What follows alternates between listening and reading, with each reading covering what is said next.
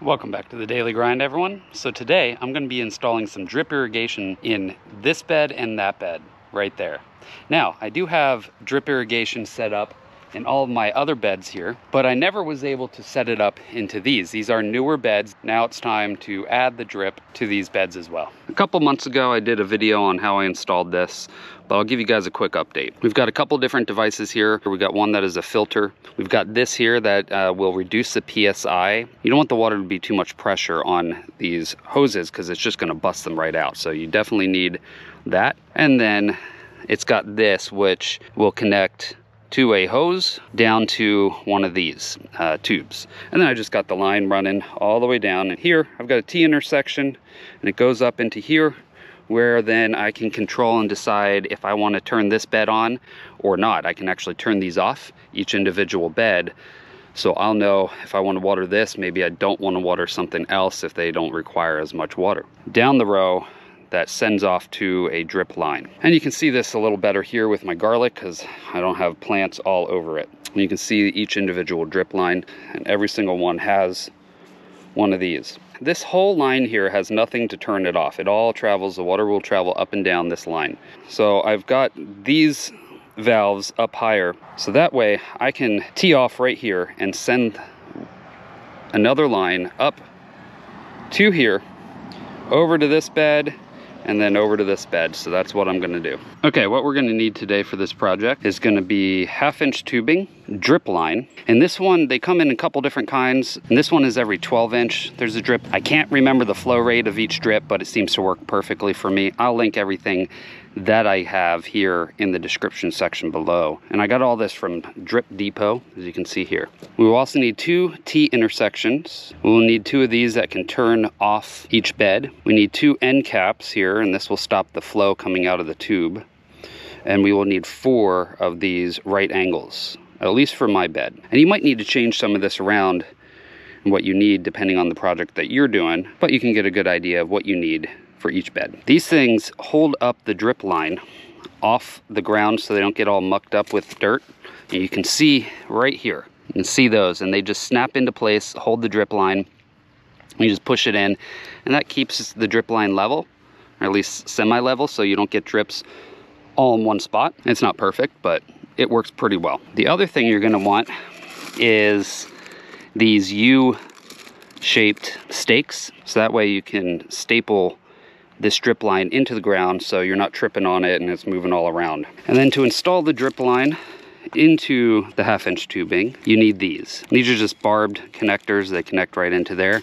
And at the end of the tubing, so you don't get water shooting out, you just need an end cap. And make sure you've got the right sizes for everything, because Drip Depot sells a couple different sizes. Okay, this is the 1/2-inch. They sell a little bit smaller, I think, and they also sell some larger ones. The same thing, I think, goes with the drip irrigation as well. So you want to make sure everything is sized correctly to whatever tubing that you're gonna be using. And I almost forgot to mention, you're gonna want one of these tools. When I first bought this system, it came with something like that that's gonna poke a hole in the tubing to allow you to stick the barbs in, but it didn't come with a cutter. And I will be honest, the thing that they had to cut that tubing was really difficult to use. I had a lot of pressure to be able to cut that hole. And that was a kit. I mean, you can get all these things individually, and I highly recommend it. Those kits cost a little more than I think they're worth, and there's things that you might not use. You can get all this pretty inexpensive and more tailored to what your needs are. Just kind of know exactly how you're gonna lay it out first before you order, and always get a couple extra of these connectors than you think you're gonna need. So, but this tool, I will be honest, is very, very handy. I was trying to cut this tubing with a knife, and I did that with this whole thing, and it's just not easy to be super accurate, and that tool is gonna make it a lot easier. So I think they sell a tool like this on Drip Depot if you go, but I got this one on Amazon. I think it was like $11 and it was well worth the money.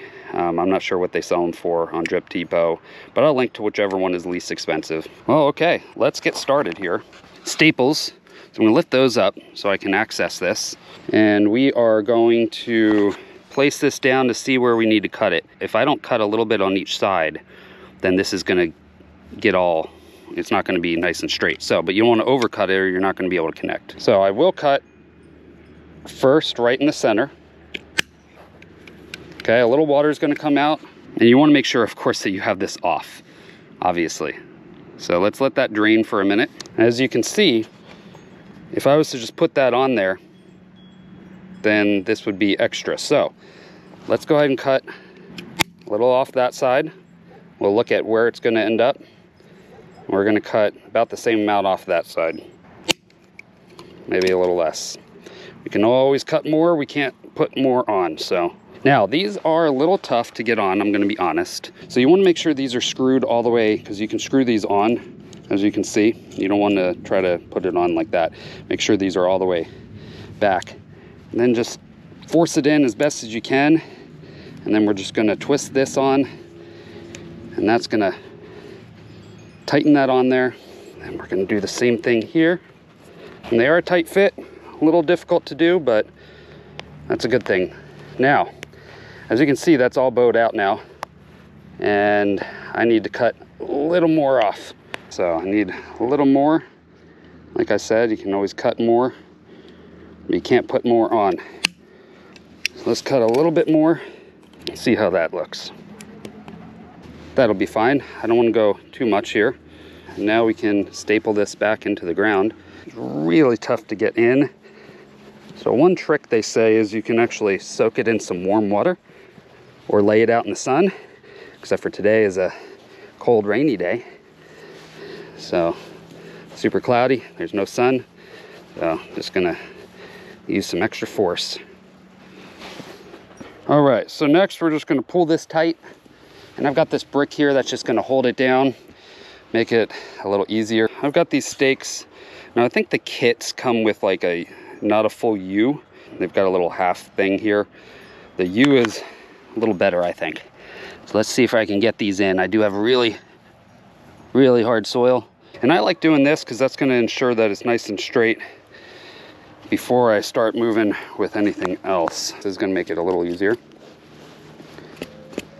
And I think actually I'm gonna come up to where it comes up this side and then down, and we'll send the drips that way. So right there looks good. Let's check that with the other bed. Looks like that's lined up perfectly as well. So right there. And now let's get some more tubing for right there. And I'm gonna put the staple in just to hold it, because I hit a rock. That's gonna hold it. That's so I can bring this over and measure where I want to cut it for this intersection here. And it looks like it's gonna be right there. Do a little more than I think I need.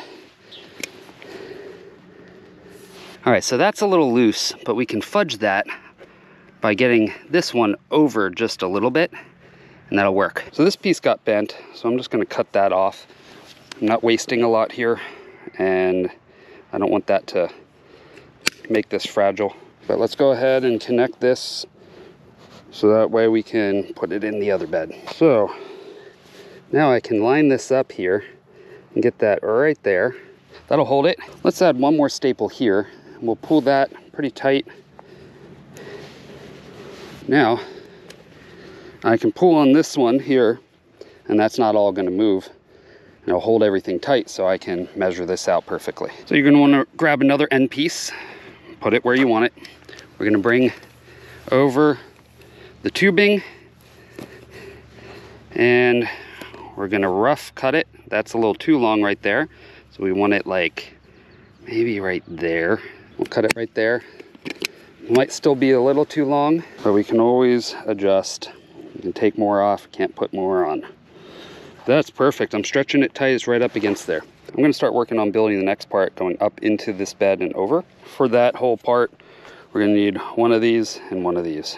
And a couple little sections of this. So if you've already cut off a couple small sections like I did here, you can use these. So I'll show you what we're doing here. Get this section pushed in.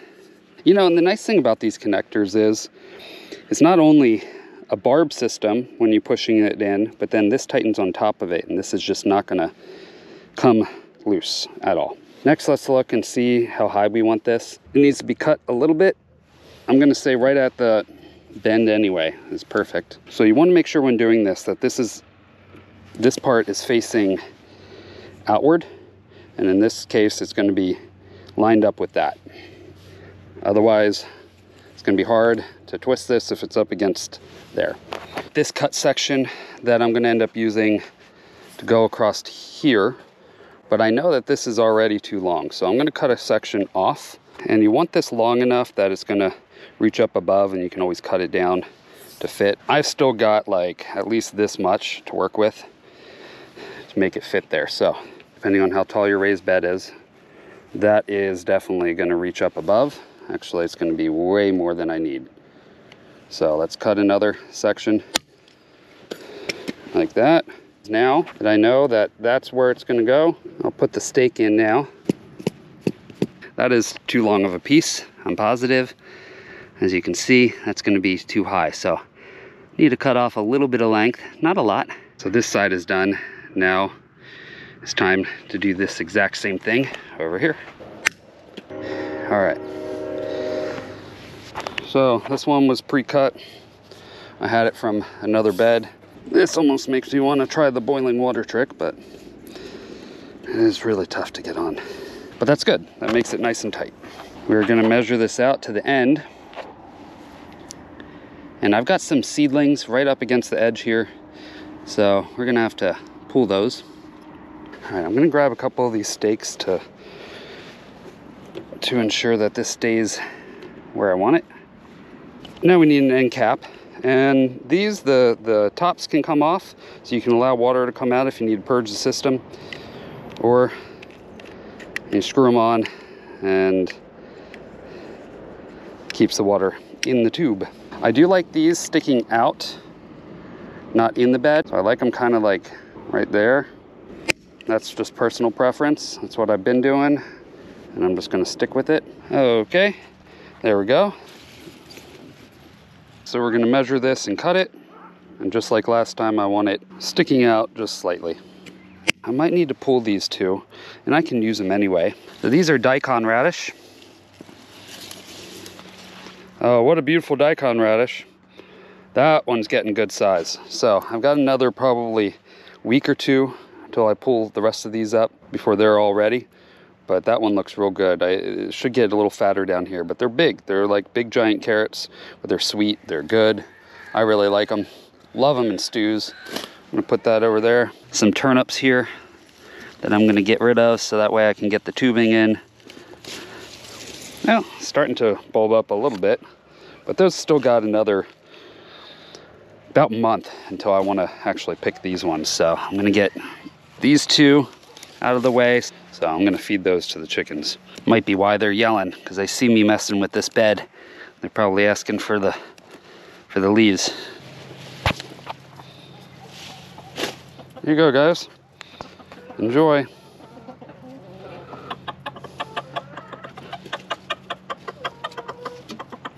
Now I'm gonna turn off all the other beds. And I want to see if there's any leakage. I'm hearing it come through here. I don't think so. So now that we know that there's no parts leaking, let's pull off an end cap. And we're gonna, well, should have probably turned it off before I did that. Got soaked. That was dumb. So we're gonna purge the system here. Let that run for 30 seconds to a minute or so. And that's just in case there's any dirt in the line. You don't want that. That'll plug up the drip lines. Let's turn that off. And that's, by the way, how simple it is to water. You just come and turn that on. And that's also another reason why I like putting the end cap at the very end, because every once in a while you want to purge the system and you don't want to just fill up your garden bed. So now we're putting the end caps on. So next we're going to need the puncher, because we're going to make some holes. You need the hole puncher. And you're also going to need these barbed connectors. I'm going to put one right here, right next to my radish here. The radish will end up getting pulled pretty soon, way before the carrots get to any size. And so if I have a line going straight here, this is at about 6 inches, so it should be able to water the end ones here just fine with one coming here. Also, take note when doing it, this is the puncher. If you turn it around and you've got it going this way, you're going to punch a hole this side. You want it on this side since you're going that direction. There we go. I heard a click. You can see the water drip out. So there's one. I'm going to then punch all my holes. Let's see. So I'm going to put another one right here next to these radish. And real simple, all we're going to do is just put in these barbed connectors. Now that all the barbs are in, let's go ahead and connect the drip line. Drip line has these little drippers, and this one is cut right in the center of a dripper. This one you can see here. Because the drippers are where the water drips from, I like to start the drip real close to a drip line. So that way, when it comes through, I can get 3 drip lines all the way down. All right, that's in there nice and good. And as you can see, I've got 1, 2, 3 drips, and that's perfect. Here, you can actually have it cut right up to the edge, which I'm gonna do. There's 1 drip line. All right, now I've got every single one of these drip lines connected. They're curly Q because they wanna hold their shape. So we're just gonna cap the ends of each one of these. Okay, so since these are all curly Q, we're gonna need something to stake these down, and that's where these come in. I'm gonna push this back because that's where I want it.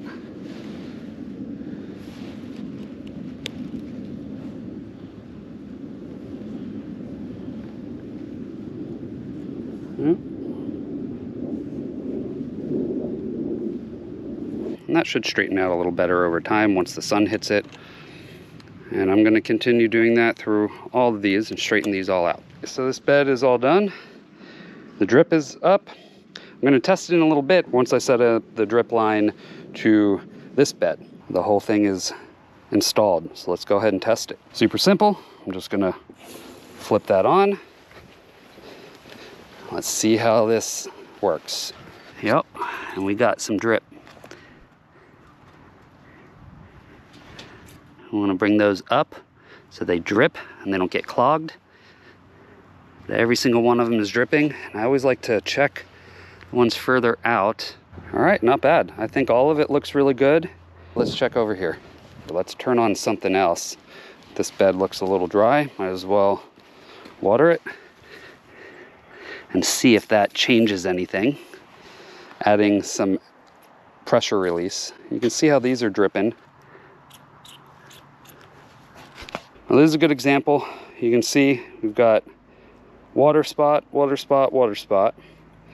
And over time, that's gonna swell out. Every single one of these will get water. Well, there we go, we're all done.